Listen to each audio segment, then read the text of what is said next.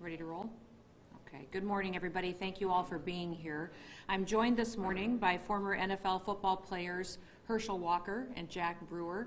I also have a statement from Nancy Lopez, who is a professional golf Hall of Famer. She had scheduling conflicts, so she's not able to be here, but she did send a statement in support as well. We also will have comments shared by collegiate athletes, high school athletes who will be collegiate athletes, and then high school participants as well, and those involved in the sports area and arena. Listen, we're here today to talk about fairness in women's sports.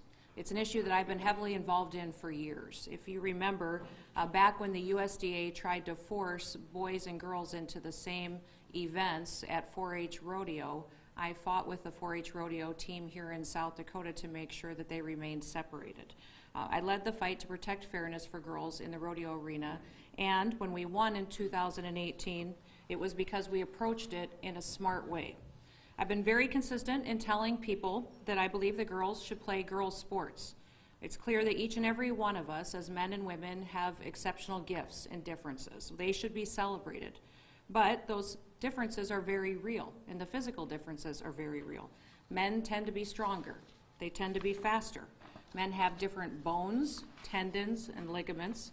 They also have larger hearts and lung volume, and on and on. And these biological differences lead to very different athletic capabilities.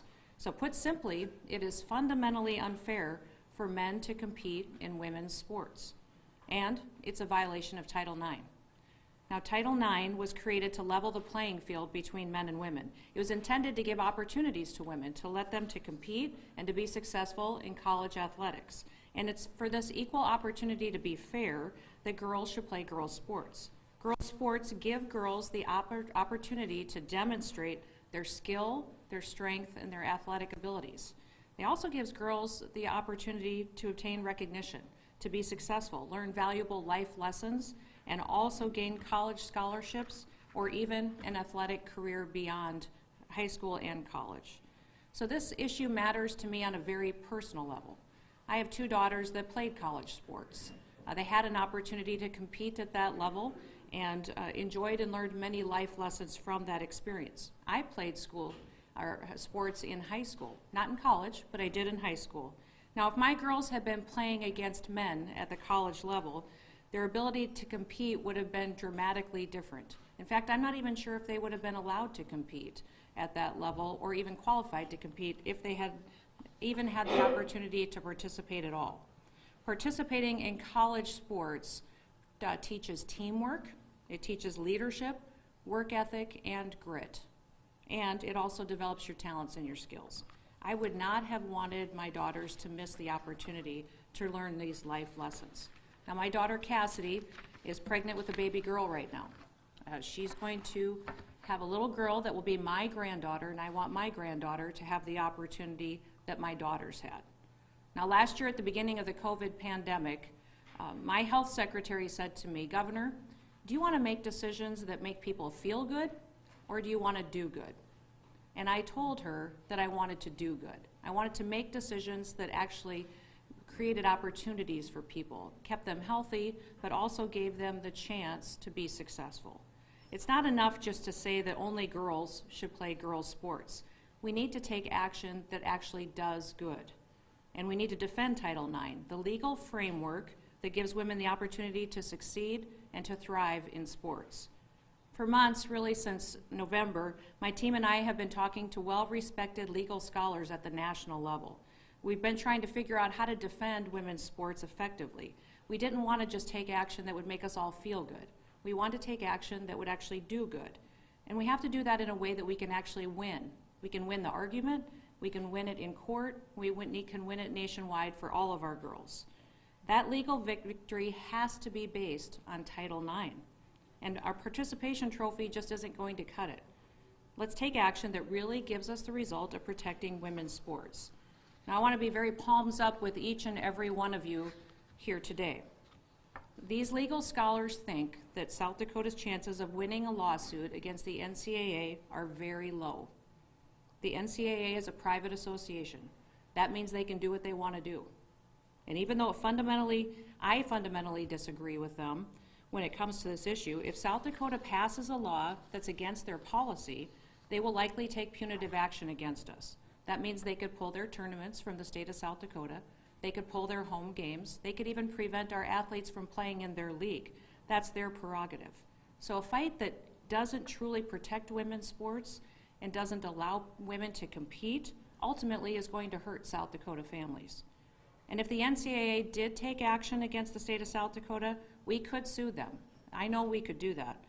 But these respected legal scholars inform me that we would likely lose at that level, facing the court circumstances that we have in front of us.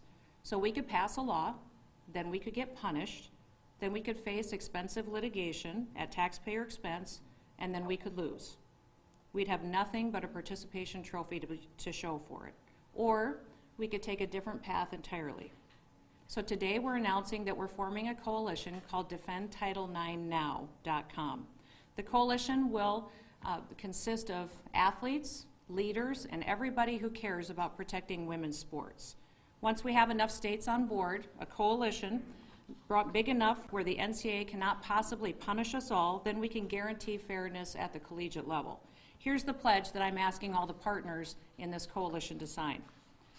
The undersigned agree that Title IX needs to be protected and that we commit to working together to keep fairness in women's sports. We believe that only girls should play girls' sports. Title IX was passed to protect fairness for women. The federal government should enforce Title IX in a way that protects fairness for women's sports, rather than misusing it in a way that undermines fairness. The NCAA and other athletic sanctioning bodies should not take any adverse actions against any state or school that acts to protect fairness for women. That is the pledge that we are asking people as a part of this coalition to sign on to, and we've had many people do so already. We're going to hear from a few of them this morning, and I want to welcome and open it up for Herschel Walker, former NFL football player, to speak with you and share his thoughts today. Hello, I am Herschel Walker here in Washington, D.C., but I want to thank Governor Noem, who's a great leader, and I want to say that I'm very, very proud to stand with Governor Noem and so many others to protect Title IX and the fairness of women's sports. I made a statement many times ago that women have fought so hard to come so far. By not protecting Title IX, we've set women back years. So I'm very proud of Governor Noem and so many others to stand and defend Title IX. So I want to thank everyone for giving the recognition of protecting Title IX. Thank you, Governor Noem, for at least asking me to come along with you, who have shown that you're a great leader. And thank you, and to all the women out there, we got to continue to fight for you, for the fairness of women champions in sports. So you have Herschel Walker to sign on with all of you. That's great. Thank you, Herschel. I appreciate that more than you know. Let's go to Jack Brewer, who is also a former NFL football player, that will share his thoughts on defending Title IX as well. We'll see if we can get Jack up.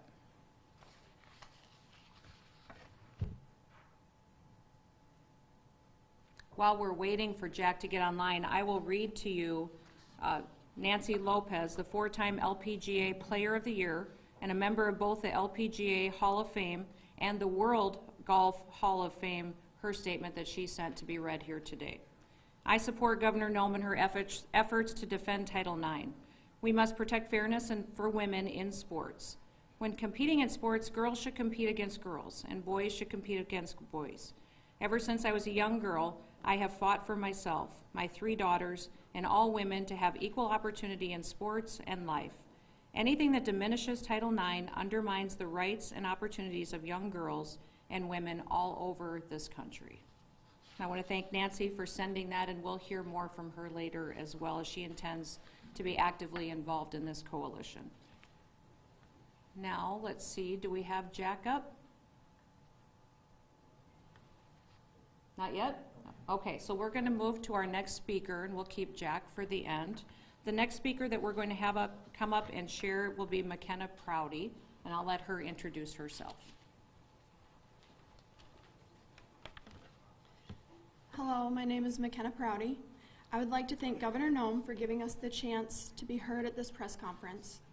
First, I would like to say that I am proud to have the individual and unique gifts that I have as a female. And second, that what I have to say is in no way meant to disrespect the transgender community. As a female, I do ask for the same respect in return. Growing up, I had two dreams: to become a medical doctor and to participate in collegiate sports. I have been accepted in the fall to begin my quest for both of these dreams. As a female, I can compete with any male scholastically or when it comes to becoming a medical doctor. But if we are to be truthful, it is a biological fact I cannot compete fairly with males at my level. For instance, my family consists of 2 girls and 2 boys. I am the oldest. Early on, my brothers rarely beat me in any competition. But as we became teenagers, I watched them become bigger, faster, and stronger. It is a simple fact. Dreams like these take hard work, dedication, and perseverance. Nobody wants to go into a competition knowing that they will only have the chance for second place. With that being said, we are asking for a fair playing field where we all have the chance to become a champion. I'm asking those of you who have the ability to make these decisions to consider truth, fact, and science, and the dreams of your children and your grandchildren. I respectfully thank you for this opportunity. Thanks, McKenna. Next, I'm going to introduce Victoria Blatchford, who's going to come up and share some of her thoughts and feelings on Title IX. Thank you, Governor Noem. I'm happy to be here to not only represent women in sports, particularly the sport of rodeo, but also as a working professional woman who is a mother to 2 kids, a boy and a girl that both rodeo, and we just finished rodeoing out in Rapid City for Little Britches Rodeo. Our 4-H rodeo is a big part of our life. I grew up 4-H rodeoing, and my daughter did, and my son did. And it's important that with 5 years difference between the two, they had that opportunity to be able to develop and grow in their own each individual way. Carolyn, she went on to be the state 4-H rodeo ambassador and did girls breakaway. JJ, John, he did the flag race and the goat tying. Now goat tying is one event that you could have both boys and girls do it, but they do it differently because their abilities are different. And Governor Noem, if you had not gone to the national level and said and spoke up for what's right for our children, for our boys and our girls, particularly making sure that Title IX girls have the opportunity to compete and excel in the efforts that they have. I just think that it was phenomenal, and we wouldn't have been able to do that without you. So thank you again. You made a difference, and is continuing to make a difference by making this initiative happen. Now, I also come to you as a national board member of the National Little Britches Rodeo Association. So with Little Britches, we have what we call Little Wranglers. Little Wranglers are ages 5 through 8. They compete boys and girls. And in order for them to be able to compete at that level, they're very much equal. But as we grow into ages 8, they start to develop. And if you've been involved with rodeo as long as I have, you've seen that development from the Little Wranglers all the way up to the seniors and now into the college level and professional level. But at age 8, we separate them out to ages 8 and above for boys and girls events. And it works really, really well because you can see the distinct difference between their competitiveness and their abilities, that women and men have separate abilities, as you've already spoken to. But I just want to reiterate that we thank you, Governor Noem, and the coalition to be able to move forward with this and make a difference for us. Thank you. Thank you, Victoria. We are going to go next to Don Reichert. Don, would you like to come up and share? Thank you, Governor Noem. As a past alumni of South Dakota State University, I rodeoed in high school in the late 50s and early 60s, and SDSU in the mid 60s. I think that what we're talking about here, the differences, as Victoria has mentioned, in young children are not there. But as you get into high school, the big differences really show up in the abilities that men and women have to compete in rodeo events and so on. I go back to about the late 80s, mid to late 80s, and Title IX was important to our family. Our daughter competed in gymnastics, and we had some things that happened that we were able to utilize Title IX and straighten some things out. So I thank Governor Noem for her support on ladies competing in sports and not having men to compete against them where their abilities are a lot different, and they can compete and beat them and end up with our young ladies being in second place rather than first place when they compete with other people. So thank you, Governor Noem, for having us here and supporting this. Thank you, Don. Appreciate that. Next, we will have Madison Bolwick, who will come up and share. Thank you, Governor Noem. I would just like to say I appreciate and applaud Governor Noem's efforts in ensuring a level playing field for women in sports. I come from a high school sport background with four different sports, and I would just like to say thank you very much for your efforts in ensuring a level playing field. Thank you, Madison. And next, Madison Sheehan will come up. Hello, I'm Madison Sheehan. I recently moved to the state of South Dakota to come here and work for Governor Noem, and I asked her if I could share my personal thoughts on this issue. I was a graduate of The Ohio State University, where I had the opportunity to row there and be a part of 2 Big Ten championship teams. Most people don't know, but rowing is the Title IX equivalent to football.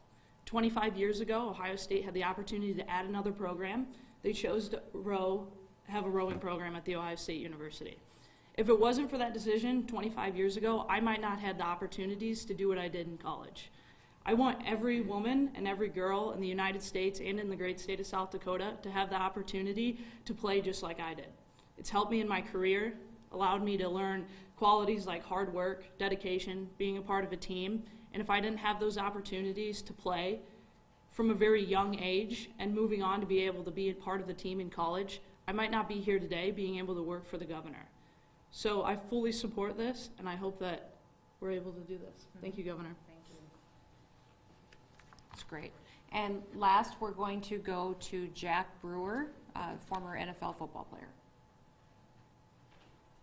Hello, I'm Jack Brewer, former University of Minnesota team captain and 3-time NFL team captain.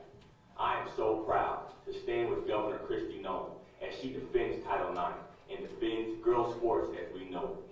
Women fought so hard for Title IX, and I know that thousands of athletes around the country agree with me. Governor Noem, we have your back. Thank you for standing for us.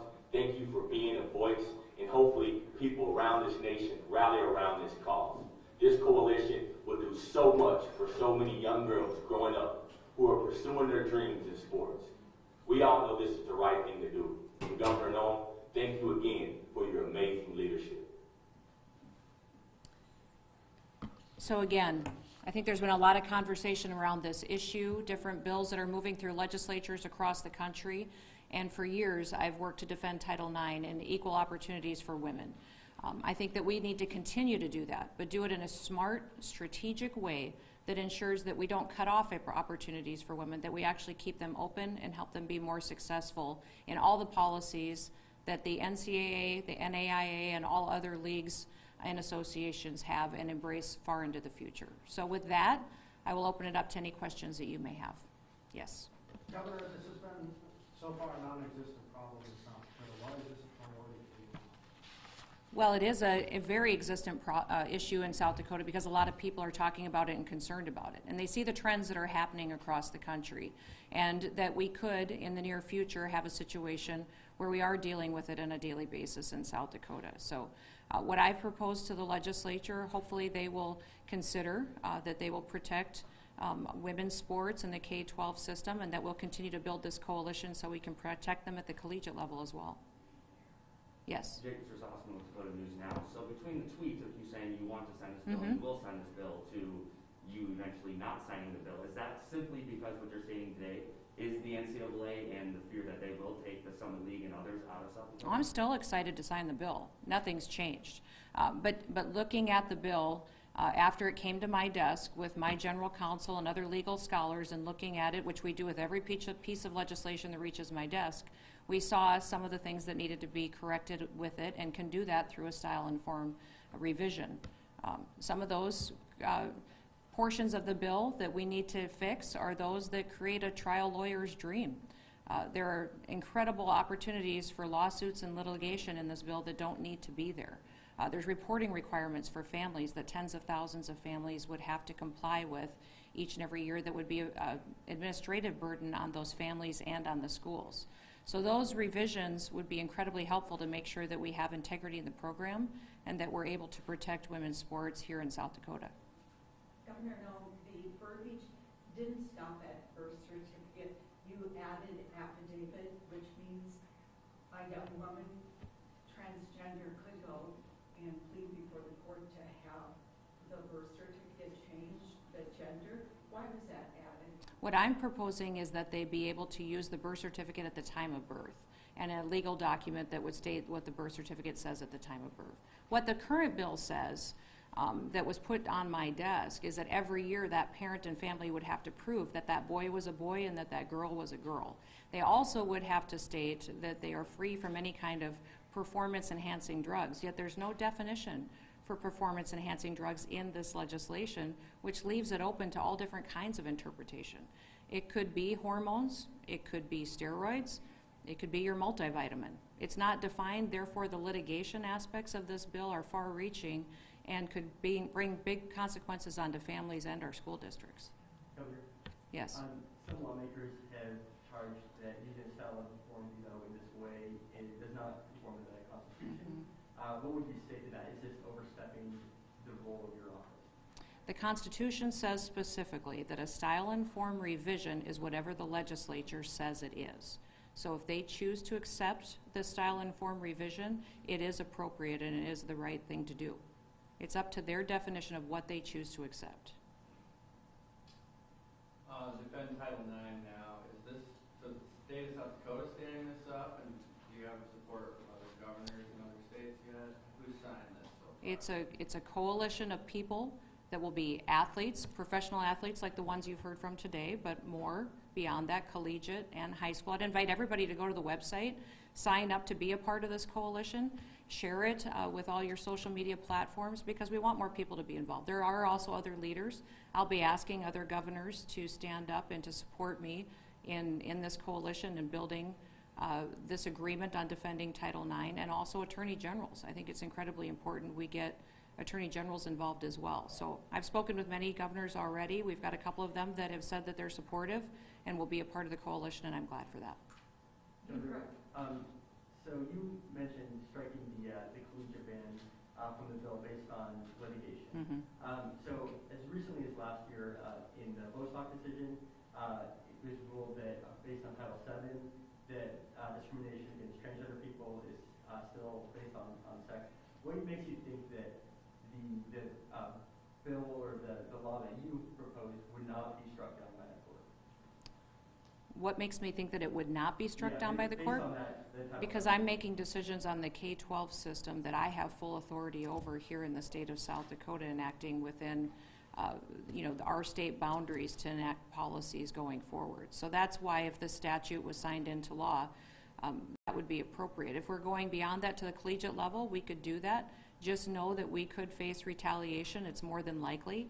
And then at that point in time, we would have to sue, which would be a cost to the taxpayers, which, based on advice from legal scholars across the country and constitutional and conservative scholars, they believe that our chances of winning that type of litigation would be small. Can you share with us the respected legal scholars who are advising? We will be announcing them soon, but there have been many. Yes. Would you consider taking the money that you're using to fight the marijuana law that the majority of South Dakotans voted to enact? Would you take that money that you're using to prosecute that and drop the lawsuit to fight the defend Title IX instead? I'm not spending any money to fight marijuana. In fact, this year you're spending taxpayer dollars to go to court to defend it, and it was the vast majority of South Dakotans that voted it in.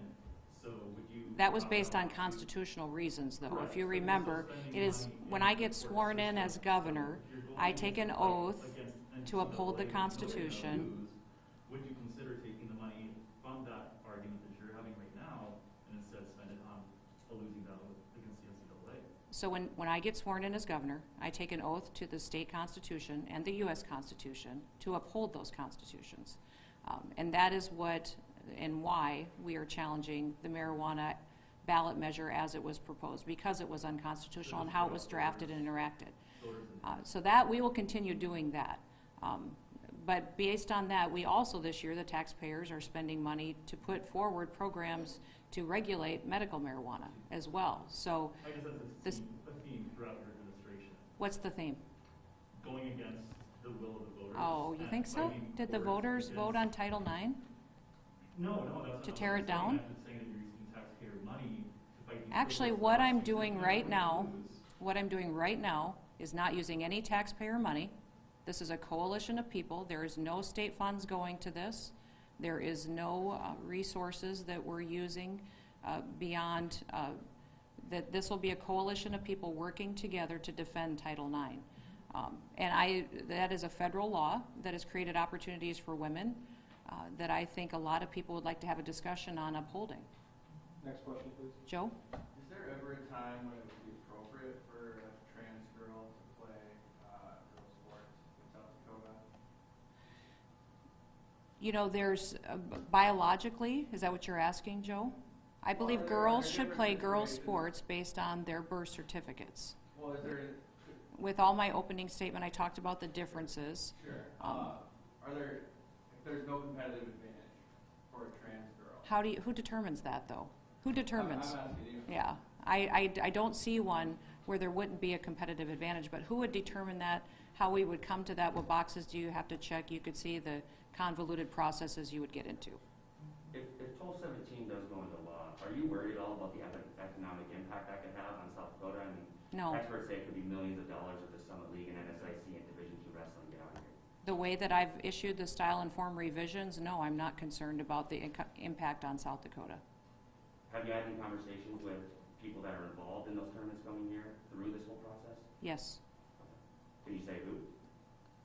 No, I didn't ask them if I could share their names today, but yes, we've had multiple conversations with them and with others discussing what the legal ramifications, challenges are, and of course a lot of it's been public too. There was some public comments that were made after Idaho passed its law. There's been some discussions that have been made since Mississippi as well passed their law. You know, it's not a secret as to how the NCAA feels about these types of state laws. You just mentioned other states. Are any of those governors signing on? Idaho is in a legal challenge right now, and yes, Tate Reeves from Mississippi has signed on to the coalition. Governor Stitt from Oklahoma has indicated his support as well. There's several other governors that are having the coalition go through their legal general counsel recommendations, but they're generally supportive of the idea. Governor, you were criticized by Alliance Defending Freedom over the weekend after you issued the silent form veto. Now, with this coalition, it's kind of positioning you at the forefront of this issue.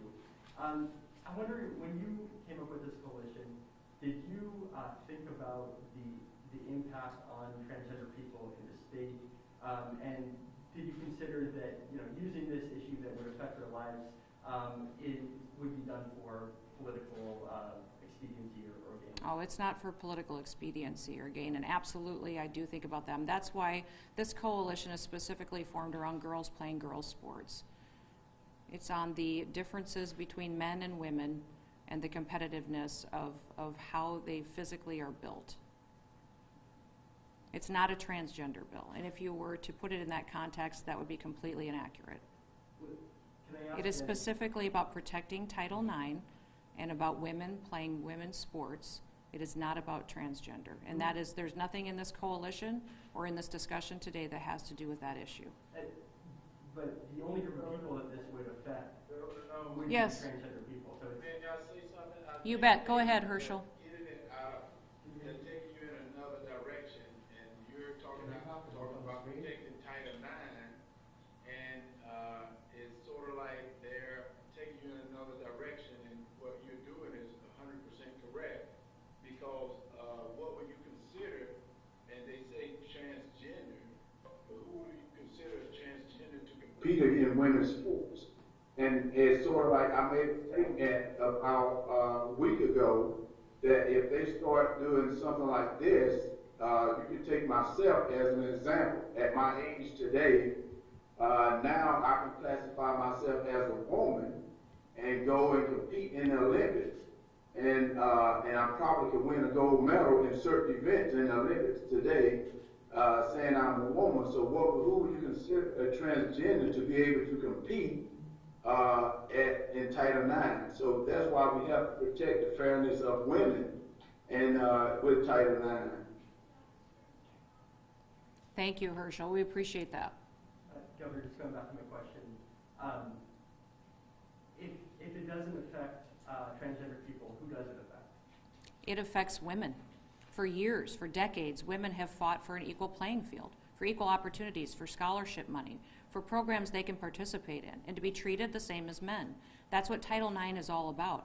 And it's being threatened by some of the conversations that are happening at the national level, different policies that are happening, part of the decision-making process that happens within the NCAA on where tournaments go, how it's determined, their inclusivity policies, how vague they are and how they've been used in the past. That's why it's important to have an honest conversation about Title IX and make sure we're having a discussion to defend it and keep that right for women out there.